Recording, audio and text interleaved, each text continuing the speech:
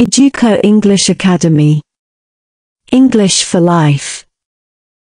Practical Spoken English Course. Reading Activity Number 1.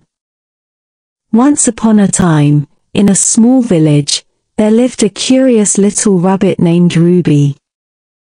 Ruby had soft brown fur and big floppy ears. She loved exploring and making new friends. One sunny morning, Ruby hopped into the meadow and spotted a shiny object near a tree. It was a magical key. Ruby decided to find out where it led. Following the key's direction, she hopped through the forest, over streams, and across fields. Finally, she arrived at a hidden door in the base of an old oak tree. With excitement in her heart, Ruby turned the key and opened the door.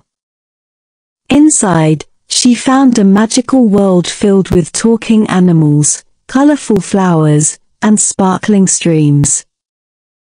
Ruby made friends with a kind squirrel, a playful butterfly, and a wise old owl. They played games, had picnics, and went on exciting adventures together.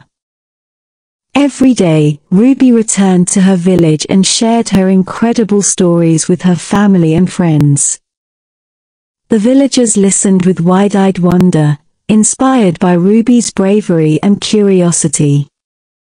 And so, Ruby's magical key opened not only a door to a new world but also a world of endless possibilities and imagination. From that day forward, Ruby and her friends continued to explore and discover the wonders of their extraordinary world. Now listen to this audio few times and practice well. Educo English Academy. English for Life.